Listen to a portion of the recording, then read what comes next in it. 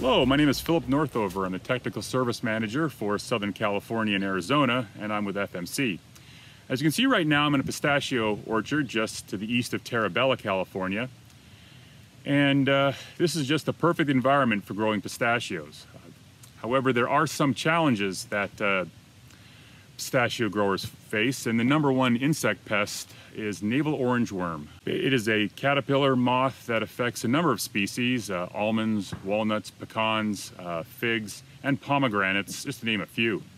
So the Navel Orangeworm is basically a caterpillar, a lepidopteran, that starts its life, well, let's start the adult stage, where the adult is a kind of a brownish gray to almost black appearing moth with bands on its front wings. So after they mate, the females lay their eggs on the nut or in the nut. They generally don't go after new developing pistachios unless they happen to be damaged in some way, but they will once the hull starts to split. That's really the chief period of time in which they'll lay their eggs. So scouting for it can be a bit of a challenge because often the only indication at first is just a small pinhole puncture in the developing nut where the egg has been laid and the larva is developing. And depending on temperature and also nutritional source, the eggs can hatch in as little as 3 days, typically in the summer, or close to a month during the winter months of through December, January, February, even into March. And so the larva starts out as kind of a reddish color, again, very small, about 1 millimeter to, so about roughly 1/20 of an inch. And it goes through 6 larval stages. It may stay kind of an orange color. Sometimes they eventually transition into a kind of a creamy white color. And they basically feed within the nut. And until extensive webbing and frass is produced, it may be easy to miss the Navel Orangeworm presence when you're scouting. And then through the course of the season, eventually they'll complete their life cycle when a new generation of moths are released, and they can later lay eggs on any damaged nuts or nuts that are susceptible, and the life cycle can continue. Should be noted that they do survive as mummies both in the tree and on the tree, and this is very important when it comes to sanitation. You want to make sure that as part of an integrated pest management strategy to manage pistachios, making sure that you remove as many of those nuts as possible. It's very difficult, there's a challenge, but you want to definitely get them out of the tree because those mummies that go through winter that are infested with Navel Orangeworm are almost twice as likely to survive if they're in the tree as opposed to being on the ground.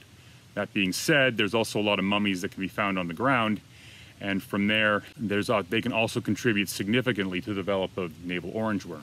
So Navel Orangeworm feeds exclusively on nuts. It does not feed on the leaves. And during the egg-laying process, adults are attracted to either damaged or poorly developed nuts, and also those nuts that are going through the natural process of hull split when they're most susceptible.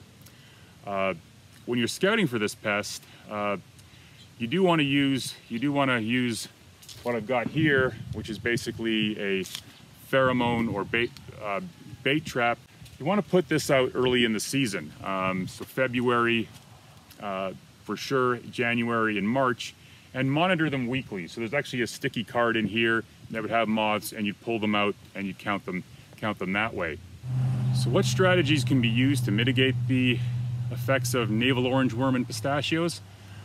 Well, one idea is to harvest early, as early as possible, especially in those orchards that have had a history of Navel Orangeworm problems in the past.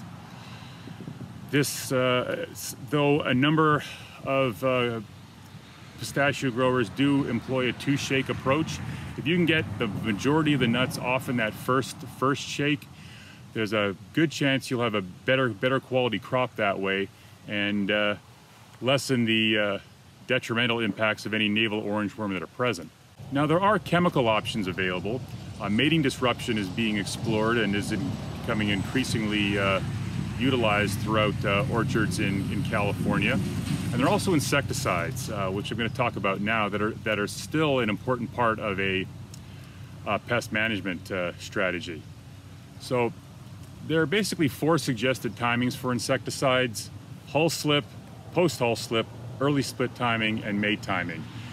And that really relates to the level of pressure that the orchard is under. And this is going to be influenced by location, management practices. So, in a nutshell, that is navel orangeworm impacts on pistachio and how to manage them. So, again, just to quickly review, sanitation is very, very important for dealing with navel orangeworm by far. You want to remove as many of those mummified nuts as possible. Many come off with the shaking of harvest, but there's still maybe some nuts in the trees that are susceptible to the generation that's still present, and also those that have been infested already and contain larvae developing in them. So you especially want to get those nuts out of the trees where they have a much more nutritious food source. Another option is early harvest.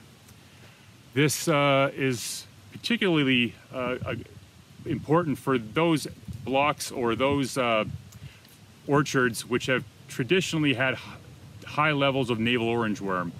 Early harvest has shown that it can be quite profitable and beneficial, especially if you're employing a multiple shake strategy. Try to get as many of those nuts off as possible in the first shake, and I think you'll see some good quality results. The third option is mating disruption. That is becoming increasingly popular, and it'll be interesting to see over the upcoming years how that works as part of a program to manage pistachios. And there's also insecticide options. There are 4 main timings out there. The best timings or most critical timings are the hull slip and post-hull slip timings, where you traditionally may need an insecticide, definitely for the hull slip. And one option you may want to consider is from FMC, and that is Altacor insecticide. It's a group 28 Iraq insecticide, diamide, and it has shown good efficacy on navel orangeworm. And when applied at that hull slip timing, I think in pistachios, and if necessary, the post-hull slip timing, I think you'll see good results with it. It can be applied at rates ranging from 3 to 4.5 ounces per acre, with a maximum of 9 for the entire season. So, for FMC, my name is Philip Northover, and thank you for your time and attention, and have good luck this year and all the years when it comes to harvest.